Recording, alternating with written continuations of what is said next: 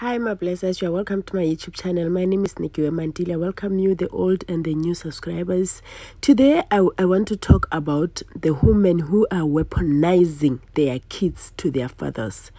Guys, I came across this video on Instagram. Can we listen to this please? To be with you no more, and you kept my son away from me as a weapon. I'm 26, bro. I'm 26. My mom kept me away from my dad for 26 years. You know what kept me away from him? My mom told me that my dad said I was a mistake and kept me away from my father. Every time, this been looking for me since I was a kid. Yeah. He's been looking for me. I finally talked to my dad. He's a good dude. My mom told me my dad has not paid child support since I was a kid. I finally meet this. He has envelopes full of fucking shit proof showing he been paying child support.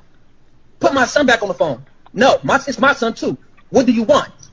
Put my son back on the phone. And I'm listening to my mom.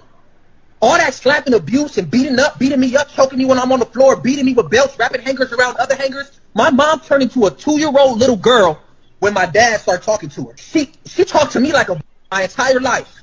He's yelling on the phone, "You mad because I left you. And I didn't want to be with you no more. And you kept my son away from me as a weapon." I'm 26, bro.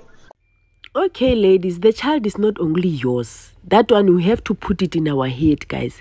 If a man is a father and responsible one, I see no reason why a mother will want to deny a father not to see the baby. Men are scam, but not all men. Some women are jealous, wicked, and evil.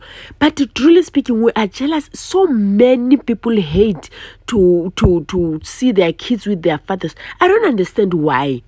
Our fights have got nothing to do with our kids. Yes, we were once together. When the love is finished, it's finished. It's end there.